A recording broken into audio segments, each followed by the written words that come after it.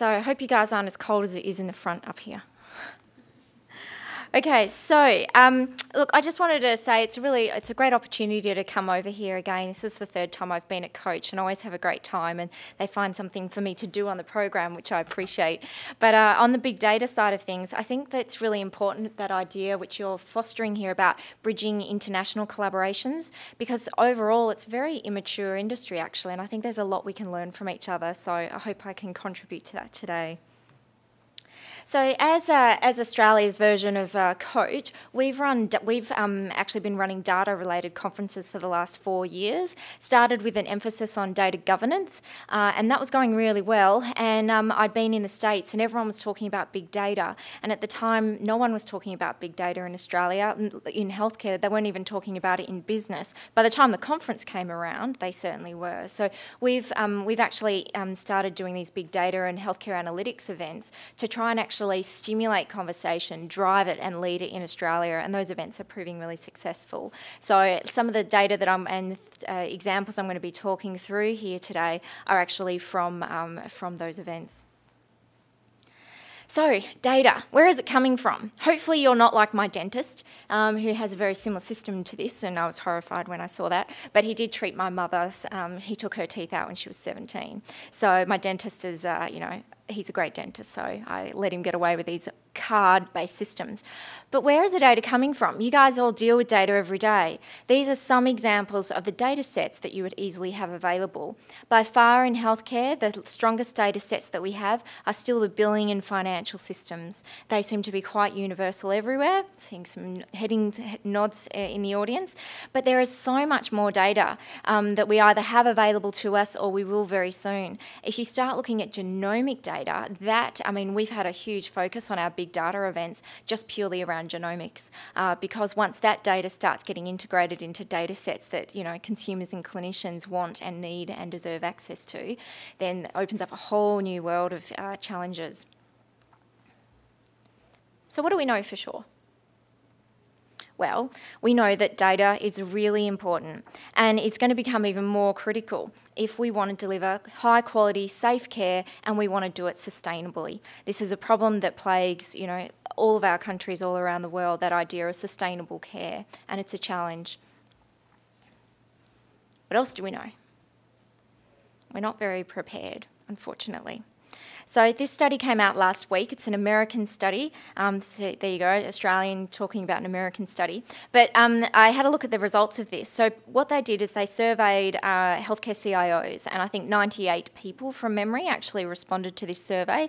And they found that nearly all of the respondents believe that data analytics will play a big role in delivering healthcare in the future. But only 3/4 of them, 3/4 only, reported only moderate or minimal commitment to integrating analytics into practice. For the majority of people, there was hardly any actual commitment by their organisations, and that's concerning. In Australia, that survey hasn't been done, but I can tell you anecdotally that it wouldn't be a hell of a lot different at home. So, Australian government approach. So I'm going to start really big picture here. So this is a picture. The gentleman there is, at the time anyway, he was a minister. His name is Kim Carr, and he was Minister for Human Services. He's standing next to Fiona Stanley, who in 2003 was Australian of the Year. She's an amazing woman, a health researcher. So this picture was taken at our event, which was in April 2013, so just over a year ago now.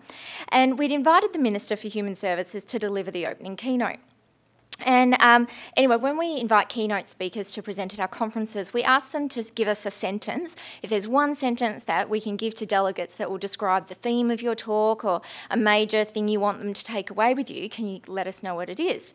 And so Kim sent us this one. Government data is the new oil. We must tap and refine it for all Australians.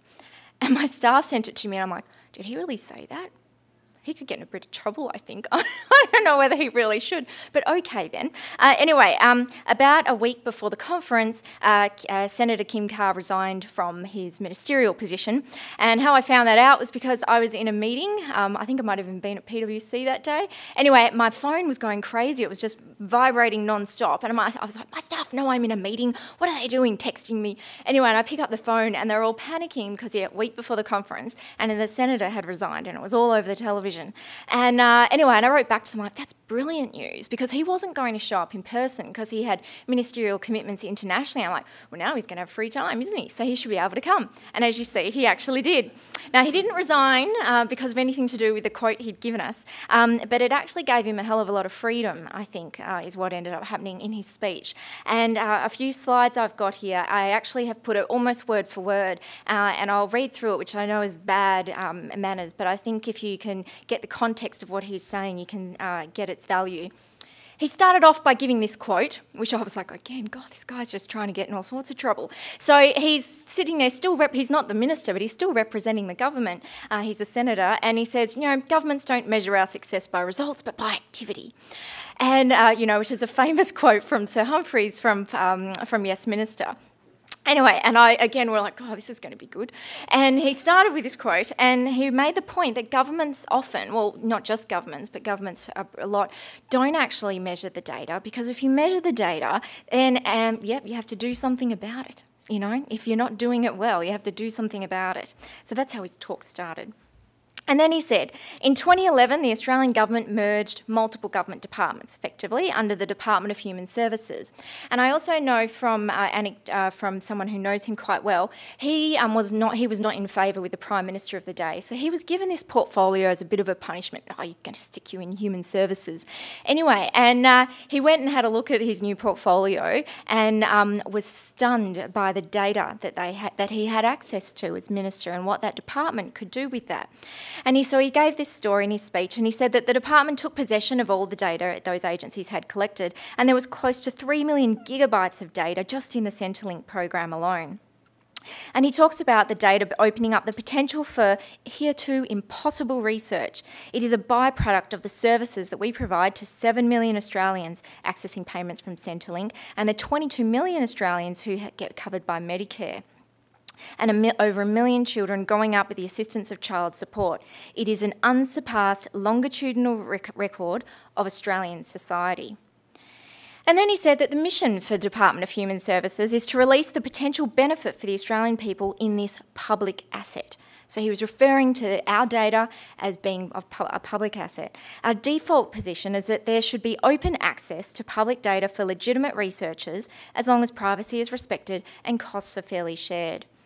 And then he showed his vision, which was to have a bipartisan arrangement. And he'd been working behind the scenes on this bipartisan arrangement so that it would outlast him, it would outlast the government, so that we could actually look at, putting together these massive government data sets and using them for the public good. And really importantly, he was planning on collaborating with researchers as well. And he says that it is research based on real evidence that equips us to change the world. That the potential of a truly integrated data set allows us to improve the management of chronic disease, including cancers. It's critical to the underpinning of hospitals and the planning that we have to do, underpins the evaluation of spending on things like pharmaceuticals, which is a huge cost, but everyone would want that to continue, and help us, importantly, and this was brand new, no one was talking about social determinants of healthcare very much in Australia a year ago. Now they are. And he was talking about data will be important to help us establish links from poverty to poor health. So after he finished his speech, then Fiona Stanley, ex-Australian of the Year and all-round just amazing person, gave her talk. And she said to us, why are we not using existing data which measures health and other outcomes across all population, and which when linked together would enable huge and cost-effective improvements to health and social services? And you guys will get copies of all these slides. So I've put in a bit more data than, because I figured it could be good resources for you, so I won't go through it all. But her talk was she talked very much about this stuff we've all heard before about how do we get data into wisdom, but in her position of power, and as you can see from that photo of the two of them, with her and Kim Carr in those huge positions of power, they were actually able to influence things. And a lot of Fiona's work, I would dare say it's even her personal mission, is about using data and improving and doing research, using data to improve population health, and specifically with adolescents and children. And her research institute has made significant gains in doing that, in linking social determinants of healthcare to healthcare outcomes. One of the projects that was started, I think, before Fiona got involved was something called the WA Data Linkage Project. WA is Western Australia, and it's actually where I'm from, on the west coast of Australia, as you might have guessed. Anyway, this project's been going on for 30 years, never had a data breach, and what does it do? It links data sets from all of those government departments. So you can see they're not just healthcare, you've got corrective services in there, police, housing, and they link all of those data sets together, and they use that data to impact on health promotion, medical care and social policy, and they've had a lot of gains with that. We all know that healthcare is pretty much the quintessential wicked problem, okay? It's hard. You know, if you're new to healthcare, welcome. You're never going to leave because there is so much work to be done that you'll be here for the rest of your natural born life because you'll be so committed to helping us change it. So it is very much a wicked problem, and we need collaborative approaches to work together, and we can apply this same collaboration into the way that we manage data. And Fiona said if we have good data on wicked problems and we can link it and protect privacy, all of which is pretty easily doable, then we don't use it to improve health and well-being and make services cost effective, we're being negligent. So I'm just going to flash this one up, so I thought there might be some questions on it. Australia, for those of you who don't know, have a personally controlled electronic health record. It'll probably get renamed soon because that's a bit of a mouthful, and you're not allowed to call it the PECA because the government gets really upset if you do.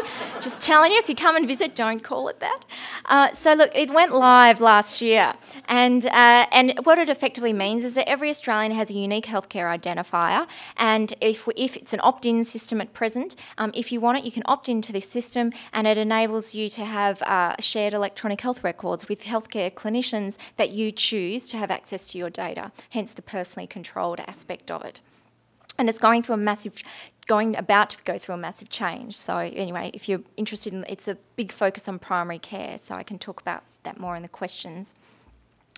Now, these slides are there's a few slides here from the Department of Health. I wanted to point out what some of the things that they're doing. So in the state that I live in now is Victoria, and they are doing amazing things in regards to data. They've effectively reorganised their entire department around making sure that they've got a workforce capability around data and a work program around data. Now, it's early stages for them, but the next few slides, which again I'll just skip through quickly, but they'll be in your resources if you want, and if you're interested in further detail, feel free to email me and I can put you in touch with the right people. But they see themselves very much as, you know, they don't deliver healthcare as much, but the system does that they're responsible for. They have huge fiscal pressure, just like everyone else, the huge demand on them, and they're overseeing major changes though. They see themselves, and I thought this was really important, as a knowledge-based organisation with over 200 data collections. It's just the Department of Health, and it's heavily dependent on evidence-based policy. So again, harking back to what the feds were talking about evidence-based policy as well. So they're actually doing a whole range of things around data in their system. One of the things, which I'll just flash it up so you can see, one of the workforce challenges, which I'm sure you're all facing with as well, they've actually come up with a workforce maturity model to actually look at how they manage information management. And have got plans in place, and they are moving up that pyramid. And there's a few references there you'll be able to see in time. There's also national related things that the Department of Health is pretty much driving, which is just fantastic to be in a state that they're so progressive around this. And so this has been made a federal, so even though Kim Carr is no longer the minister and that we have a different government now, it is still very much a federal priority in working out what are we going to do with all this health data, how are we going to manage it, for what purposes, for what end, and how are we going to let it influence our policies as well as our provision of care. So generally, where do we want to be? Well, we want to manage all of this data effectively in real time, don't we?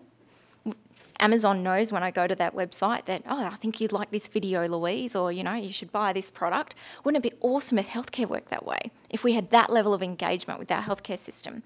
All of those of you who are responsible for building that are now looking at me going, shut up, stop talking about that. That's way too hard. But as consumers, isn't that what we want? And so we need to create a learning healthcare system so that things are learned from every person at every interface every time. And if we think that's too hard, it sounds like the UK are doing that now. So, you know, that's well done. I see that there are 5 significant challenges, though, in making sure those things happen. Paper. And this picture is actually, I stole this from Richard Granger with his full knowledge back when he was heading the NP Fit program in the UK.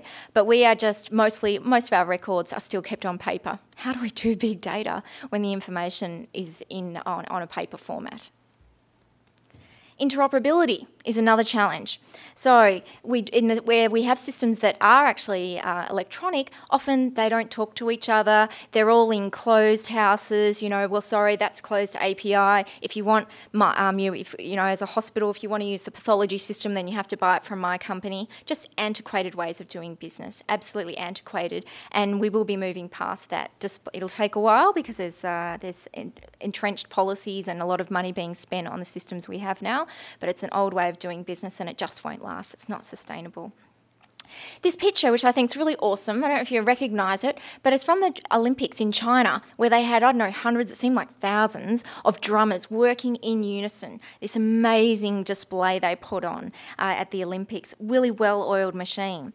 Well, how do we build a workforce in healthcare that can actually manage this data capability that we need? We need all the specialist data people, we need statisticians. I was surprised to learn from a statistician that world-leading big data programs don't often have one statistician on them. Not one. I was shocked to hear that. But so we need all the data people, but then we also need clinicians to know about data, to know its importance. Most of them will be the ones collecting it. Most of them are the ones collecting it. They're not trained in data management. If you try to do that, boring. Like if you get them to show up, how do we engage clinicians in data and its importance? That's a challenge that, you know, again, we could probably work on internationally to look at how we're going to solve that. Another challenge, data reliability, because we don't train the people who actually enter the data and we don't actually create appropriate work systems for them to enter the data within their workflow. A lot of the data we have is really unreliable, very poor standards. And the poor clinicians too, so I'm not doctor bashing here, the poor clinicians, that we don't give them the tools, we don't give them the systems, you know, and when we do, often they're poorly designed, they're not fitted well into their workflow patterns, and then we wonder why they resist it, you know, we can do better than that. But there are also opportunities. As I said, we're not in this alone. There's international collaborations that we can do. The immaturity of the sector I actually see as a huge opportunity.